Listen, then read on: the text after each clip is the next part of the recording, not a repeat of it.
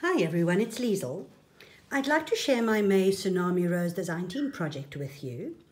I used the Life Abloom Part 2 Traveler's Notebook Kit, as well as some postcard and file folder digis.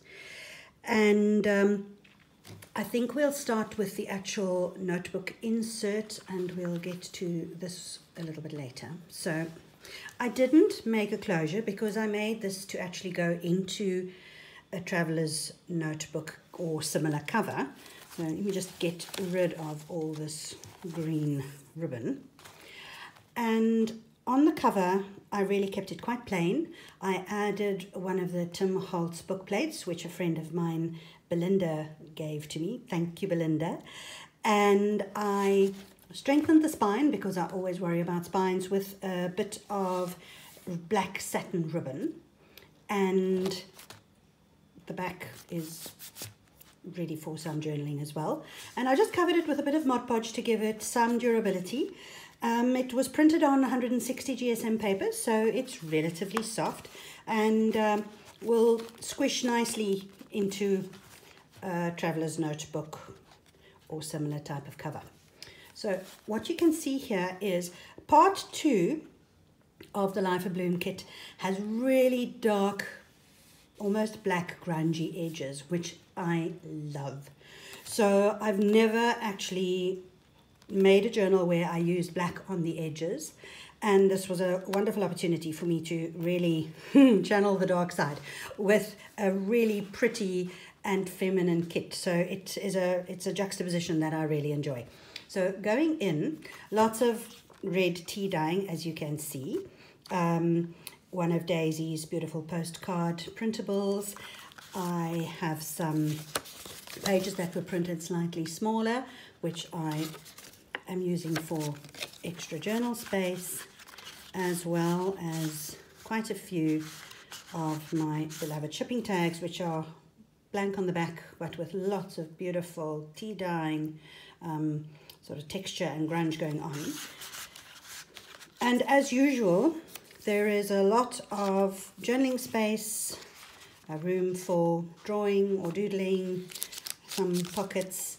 I used some stamped ephemera, which I also tea-dyed and inked up throughout, so you'll see it here and there, and a bit of a border punch. The black is not what as I said, not what I usually use. So what I did to make it follow through the whole book is that you can see here, on the blank pages that are not printed, I actually inked them with the usual vintage photo. And then I took black soot, which isn't too strong as a dark color. And I just very lightly, you can see there, edged over the vintage photo with that, just to pick up a little bit on the dark grunge of the part 2 printables. And here, please don't faint, there's a little bit of lace. You know I hardly ever use it. An index card, which was tea-dyed and stamped with one of my favorite stamps.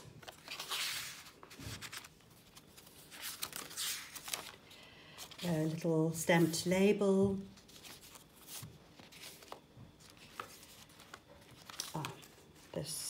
Oh my gosh, I'm sorry. This is the second time that I'm videoing this. My parrot was making too much noise in the background the first time I did it. So some of my labels are not where they should be. This is a big number 8 label, or a tag, I'm sorry. And onto it I put a tea-dyed little greaseproof bag, and into the bag goes another tag like so. Just get it in, there we go. And what I did was I cut up some of the pages to give me some extra ephemera images. And obviously when that happens, this is the original dark edge. The rest was not dark at all.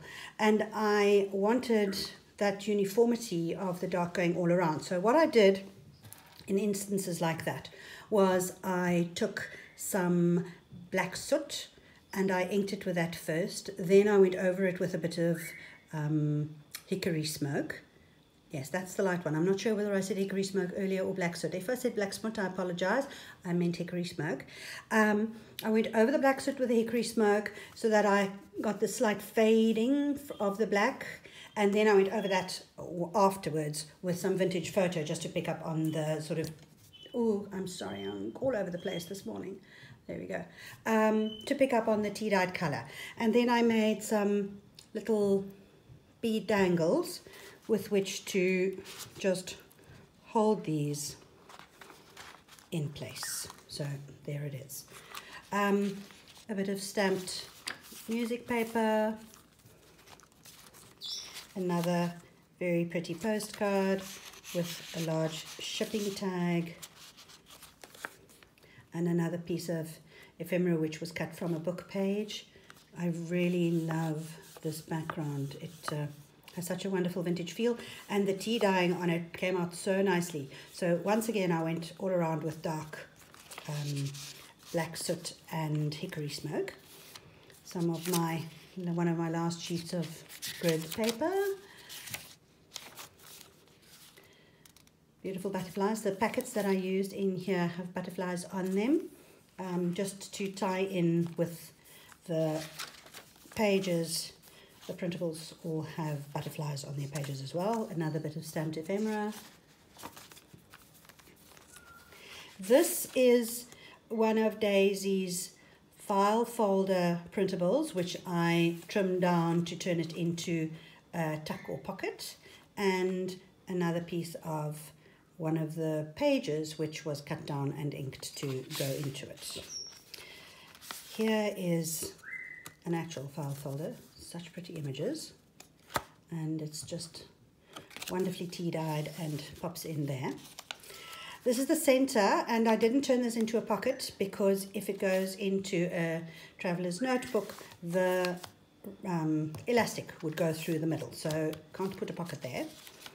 Here is the center, or the pocket on the other side of the center, with another piece of printed page, which was printed slightly smaller, and a nice big shipping tag, and a little file folder that I made and stamped. That is a little, very cute little Tim Holtz stamp. So that goes in there.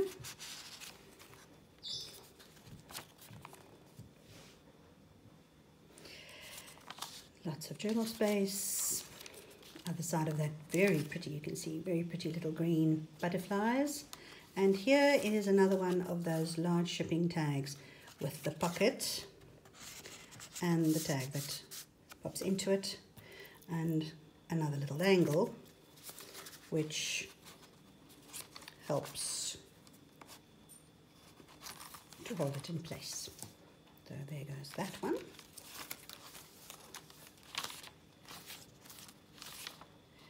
What I did with these was I stamped the label and then I just wrapped it around the page.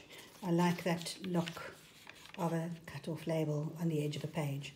So just for a little date or a meaningful word. A big shipping tag, and another one of Daisy's file folders that was cut down to turn it into a tuck. I really like to find ways to use prints that I've made that I'm not using. I wanted only one file folder here, and the page printed more than one.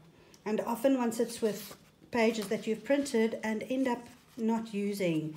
And to find alternative ways in which to use it always makes me very happy. So also I can suggest you have a look at a very nice tutorial by April. She's Pink Odd Bird on YouTube, and she has a very nice recent tutorial on how she uses printed journal pages to actually make tags. So if you are sitting with a little pile of journal pages that you've printed off that you didn't use, please pop over and have a look at her tutorial. It's really useful.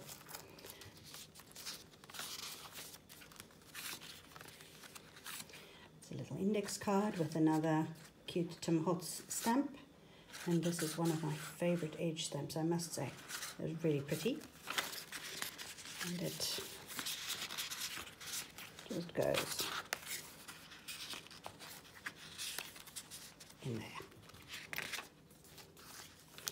Little blue butterflies, really beautiful image, so soft and delicate, and really a look that I like, the juxtaposition of the sort of dark grungy with the very soft and delicate flowers. So I was in absolute raptures enjoying this paper and making this little insert. Another index card with a stamp, and that is the end of the little insert. So that's the insert I made. And then I had some pages left over that I hadn't used, and I adore this dark wood grained printable, which is part of the kit. So what I decided to do was to make a pocket insert, which can also go into a traveler's notebook. Another one of Belinda, thank you Belinda, one of the book plates that she gave to me. And again, I reinforced the spine with some satin ribbon. And what I did was I used some Classic Craft cardstock, which I think is about 260 GSM, so it's nice and sturdy. And I used that to just make the folder, and two of these concertina, you can see they're concertina pockets. I don't know whether you can see it on this side. It's there, you can see. Which are really easy to make, and which I realize I don't use half as often as I should, because they really make for a very nice addition to the outside or the inside of your book or journal covers, actually. So I'm hoping that I'll remember to use them more often, and they just flip up, and there is lots of, you can see how it folds open, lots of space to put some things. And I also added a bit of extra space at the bottom so that you can actually tuck quite a few things in there. And I did the same here. You can see there is a little gusset, and if anyone is interested in how I do these, please send me a message and I'll make a quick tutorial. So yeah, that's a nice big one, and that just goes into your traveler's notebook for all kinds of little bits that you are worried might fall out, or that you feel particularly precious about. So this is my design team project for May. I'm terribly sorry it somehow fell through the cracks and I'm a little bit late with posting this, but I hope that you enjoyed it, and as always, thanks for watching, and until we speak again, bye.